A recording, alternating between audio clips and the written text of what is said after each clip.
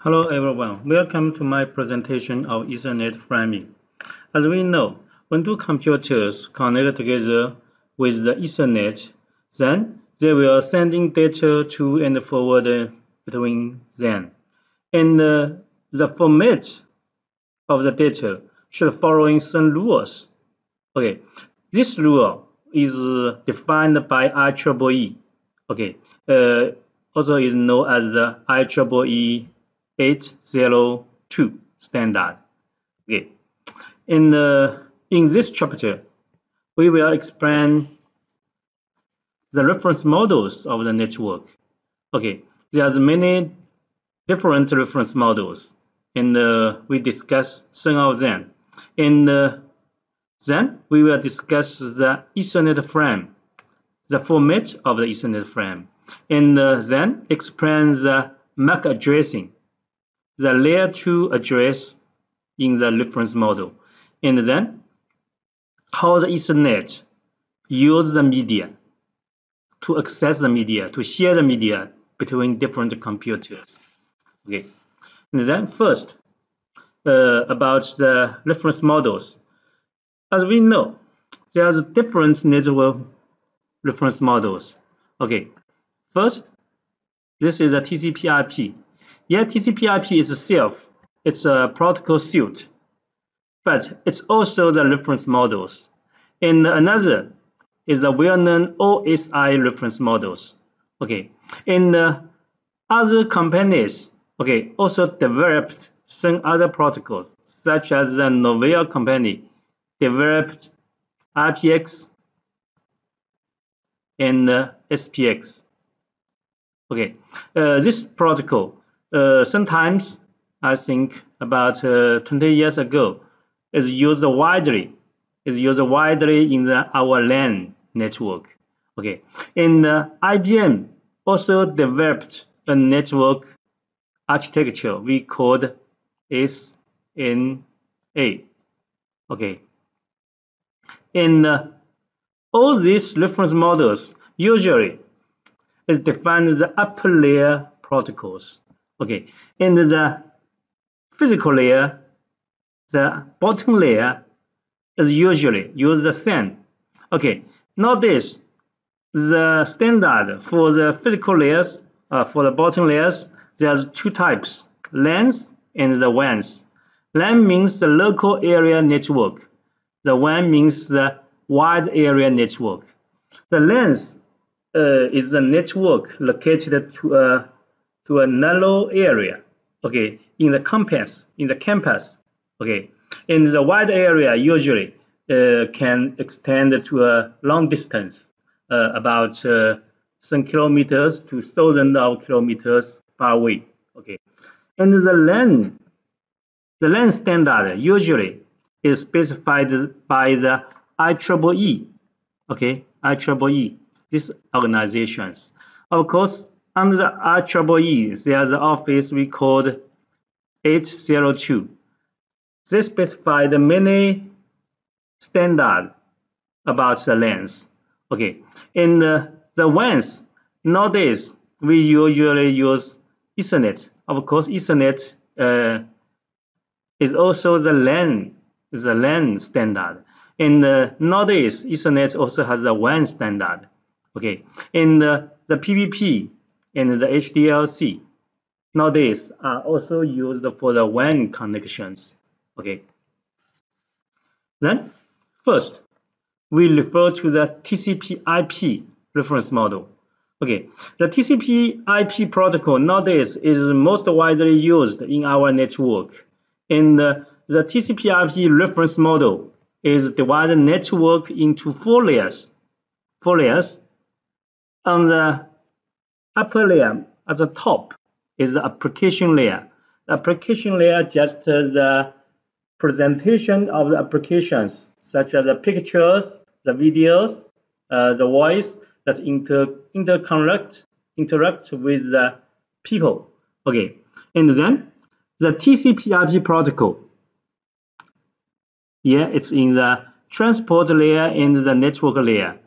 The transport layer is to confirm the communication between two hosts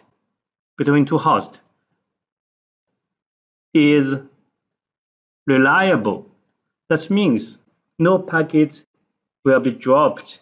And if the packet is lost when transmitting, then the transport layer will compensate, will repair it.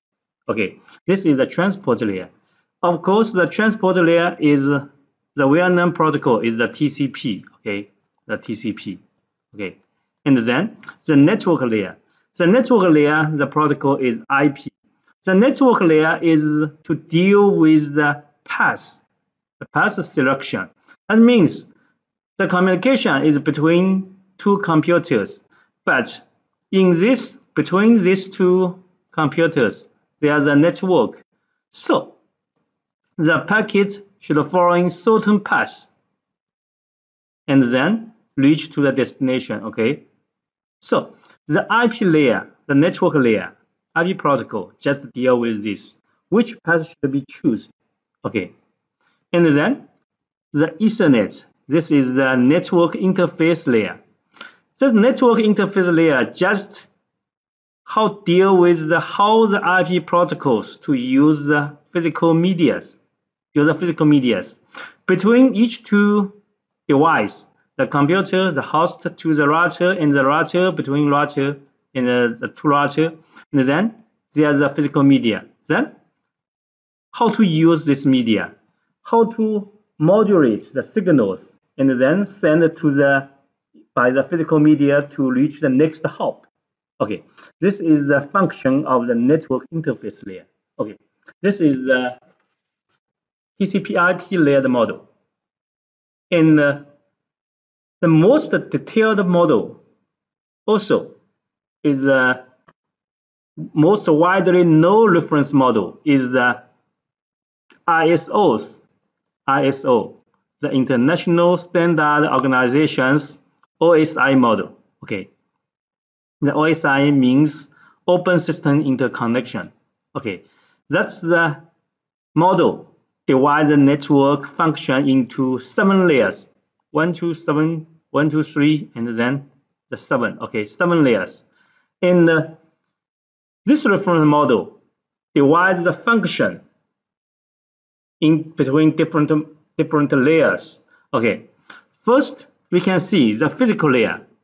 In the physical layer, just the physical device, the lines, the medias, the network interface card, and these hardwares and the connectors and so on. Okay, this is the physical layer. And then the signals sending on the physical layer is the bit stream. Okay, bit stream. It's just deal with the signals. Okay, deal with signals, the voltage levels, and so on. Okay, and the second layer is the data link layer. Then data link layer. In the data link layer, there's begin to have the structure of the data. The data have structures. This data we called RAM. And then in this layer, the frame have the address to choose the destination. Okay, and of course also develop a media how to use the media. Developed a mechanism how to use the media. Okay, and then the third level is the network layer. Then network layer, in the network layer, the data we called packet. In this layer, just deal with the path selection. Okay, use the addressing and routing. Yeah, just choose the route, the best path to the destination. Okay, then transport layer. The transport layer, the data sending in the transport layer, we call the segment. Okay, segment. And then in this layer, just to confirm the transmission of the data is reliable. That means no packet is lost. Okay, if there's a packet dropped between the two communication devices, then this transport layer will repair it, will resend the packet. Okay, and then the session layer to manage the sessions. Okay, each communication, not only one packet. Okay, there are many packets. This many packet just form the one session. Okay, and then the presentation layer. The presentation layer just to coding the coding encryption or decryption and the data formatting. That means, for example, what's our see in the computer? That's a picture, that's a video, but in the computer's storage or the sending of the data, it's not a picture, it's the data. Okay, it's the data. So the picture, usually we know the pictures format such as the JPG, okay, JPG, and such as the BMP, JPG, okay. Okay, that's the format of the data. Okay, this is the function of the presentation layer. Okay, of course, what we see is the picture, and then in the computer, it's the data. Okay, and then the application layer just to show the results. Okay, just to show the results. Okay, and this is the 7 layers, each layer's function. Okay, and of course, the OSI model is most widely known, and there's some relationship between OSI model and the TCP/IP model. In the TCP/IP model, there's 4 layers. So this 3 layer in the TCP/IP model, it's application layer, and then the transport layer, and this is the TCP, and this is IP, the network layer, and then at the bottom 2 layer is the network interface layer. Okay. This is the OSI layered model. Okay, here is the encapsulation of the data. Okay, that means what we see, for example, we processing the data from the 7 layer to the layer 1. Okay, the people just using the data at the 7 layer to see the picture, to see the video, and then this is the data. And then when the data want to sending to the other side, that's to the another computers, then the data first should be coding to a data that can be sent. Okay, and then in the session layer, for my session, all this layer, the data is the send. Okay, the data, and then the transport layer, yeah, this is the segment. On this 3 upper layer, it's all data. And then on the transport layer to form the segment. Okay, in the segment, the computer will adding a header. This header, of course, have the function that to confirm that no packet.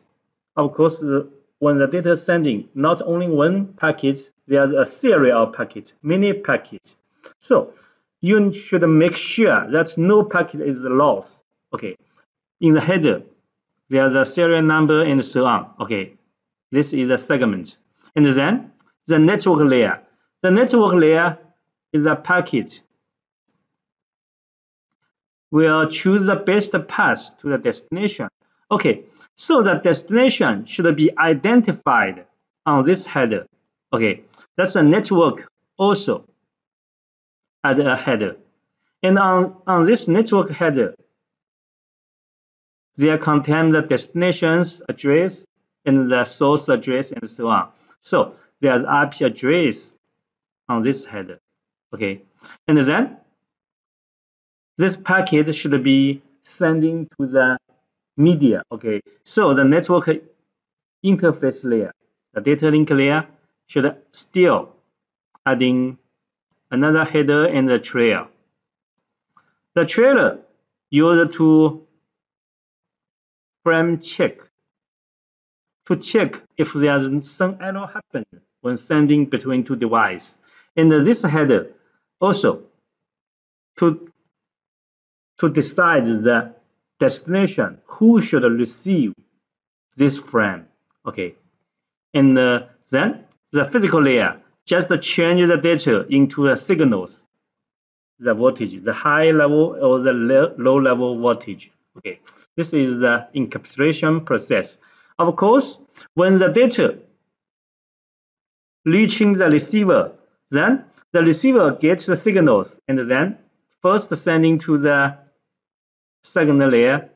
Okay, the second layer first check if the data there are some errors. If there's no errors, then decide who should receive. If it's me, I should receive, then received it, and then this too is stripped, and then sending to the upper layer. And then using the destination IP address to decide if I should receive, then receive, and then sending to transport layer. Okay, then step by step sending to upper layer, and then show the user, okay, the appearance, for example, the pictures.